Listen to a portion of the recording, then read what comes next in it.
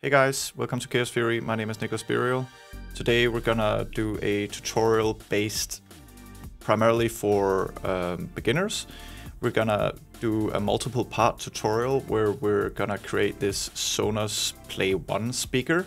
I thought the speaker was interesting mostly because of the simple shape, which makes it perfect for beginners, but also has these interesting, intricate designs in the mesh and so on. So we'll be looking at this form that the speaker has. We'll be looking into how to create these buttons. I will be skipping a few steps, like I'm not gonna create the back side of the speaker.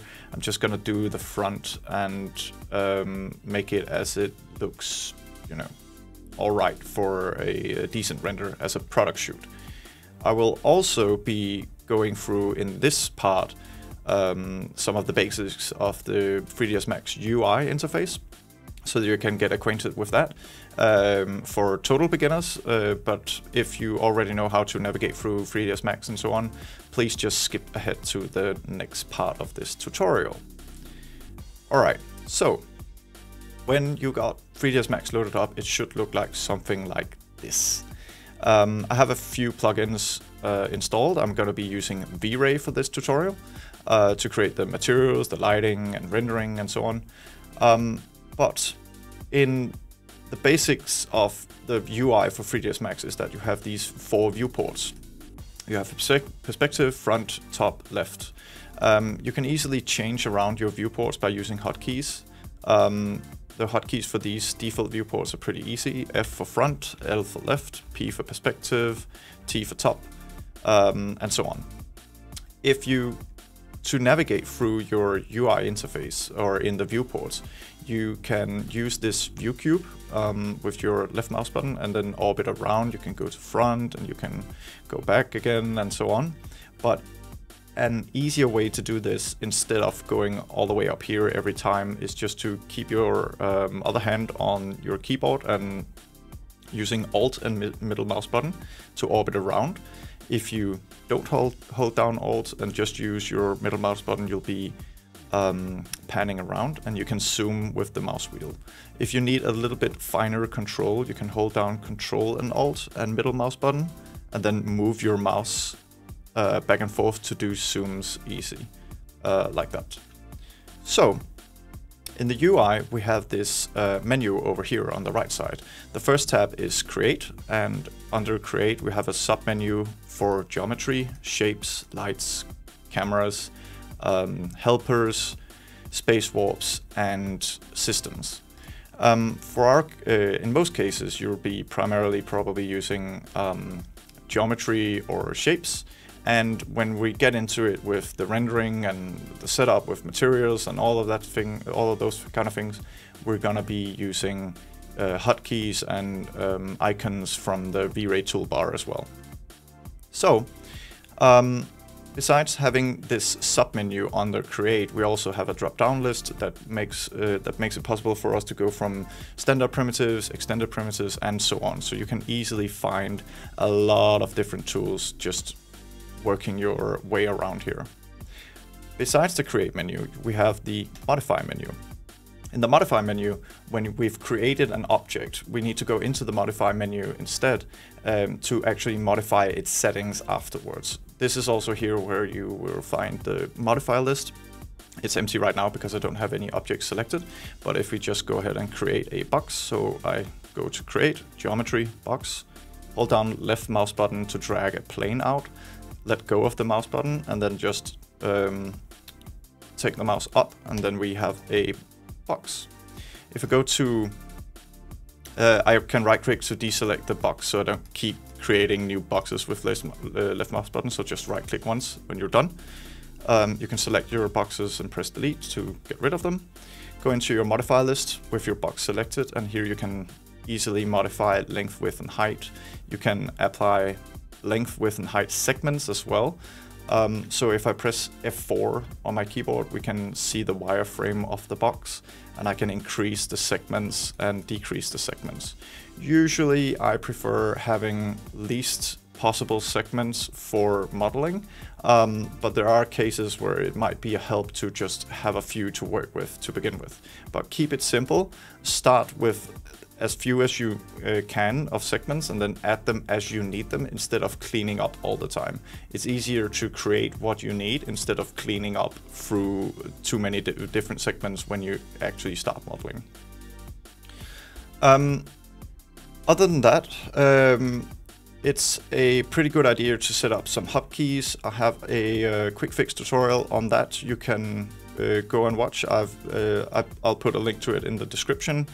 And also, I'll be using PureRef, which is on pureref.com.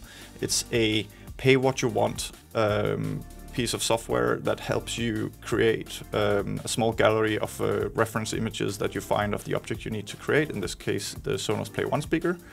I highly recommend getting something like this or a secondary monitor so you can easily see what you're working on all the time. I also do recommend that you actually pay for PureRef if you see yourself actually using it a lot. Some guys obviously went into a lot of hard work to develop the software, and I think it's pretty nice. So even though you can get it for free, maybe, you know, when you've tried it out a few times and if you discover that it's something you'd like to use permanently or for a longer period of time, then, you know, go back and donate a bit of money for the developers so they can keep getting awesome software like this. Cool. So again, I can press delete to delete my box. I can press Alt-W to increase the window size of the viewport that I'm in so that I got a bigger view of what I'm doing. And so this is basically the most common basics of how to create or how to work in your in 3ds Max. Or at least that's how I work. Before we start, we should set up our units to do this so that we're actually working with, you know, a unit scale. Mine is already set up for it, but I'll show you how to do this. Go to Customize, go to Unit Setup. In the Unit Setup menu, instead of being on generic units, which would be the default for 3ds Max, go to metric as the display units, and I like to use centimeters. Obviously, if you're from, you know, US or whatever and you need to use metric, you can, sorry, not metric, imperial units, you can just, you know, use that instead. And for the system unit setup, go into there and tell it that 1 unit equals 1 centimeter. This would default be 1 inches, but again, if you're working with metric system, this is, you know, very beneficial for you to actually use it like this. Then just press OK and OK. And from now on, when you create an object, you should see centimeters instead of just a unitless kind of thing. So I've created this random box. This is going to be my speaker. The first thing I'm going to do is give it some measurements that equals the speaker a lot more. I looked it up earlier and should be around 12 by 12 and then 16 high. Another great thing to remember to do is to center your object in your scene. So in this case, I will right click on you can see the position of the object down here at the XYZ. I will right click on the arrows to reset them to 0. So now my speaker is centered, or my box is centered in a 3ds Max world. I can also change my object color to make it a little bit more pleasing. Instead of assigning random colors, I can go into a dark color. If you don't have this color here, just add custom colors. Go to find a decently dark color, press add color.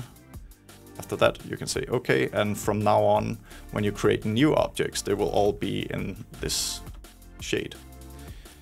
So when you've created your starting object in the box, in this case, you might want to consider actually going and renaming your object so that it's named instead of box 001, which doesn't really make sense. You might want it to be called Sonos Play 1 001. I'll call it 001 in case I need to duplicate it out. I can do this by holding shift and dragging it along one of the axes. When I press OK, I can see that it automatically calls it 002, 003, and so on. So it increments the objects when you start copying it out, and you'll have a lot easier to see what you're doing and what your objects are because you already named them. So that's just, you know, a pretty nice thing to keep in mind that you might want to do. And lastly, to actually move your object and so on, you can, instead of just panning around and orbiting in your viewport, you might want to move your object. To do this, you can use your move tool on the hotkey W, E for rotate, and R for scale. Do bear in mind that if you press R multiple times, it'll change the way you scale, so it's not necessarily a uniform scale. You can see the move, rotate, and scale options up here, but keep in mind that your scale might not work as you intended because you pressed R multiple times, so it'll squash and stretch and so on. So just, you know, bear that in mind. Other than that, you have the option to use angle snap on A. So if you press A, you can see angle snap is toggled on. So now it'll rotate in increments of 5 unless we tell it otherwise. And yeah, that's basically a very quick rundown of the 3ds Max interface. If you'd like to have a more in-depth version of this, please let me know down in the comments. Otherwise, stay tuned for the next tutorial where we'll be looking into modeling this Sonos Play 1 speaker. All right, see ya.